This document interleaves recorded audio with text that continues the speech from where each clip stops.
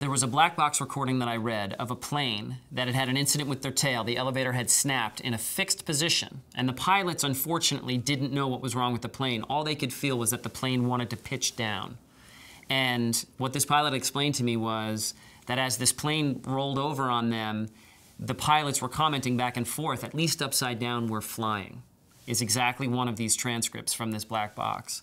And in truth, had they known that that was the problem, they would have known that their only recourse was to actually fly the plane stable, inverted, upside down, and try to descend to a level low enough that they could then turn the plane back over and flop it on the ground. So Denzel Washington calls me on my cell phone. Like, I'm sitting in my little office, you know, and I see my cell phone ring, and I pick it up, I'm like, hello? Because it says, you know, unavailable, and it's like, John Gatins? I'm like, yes?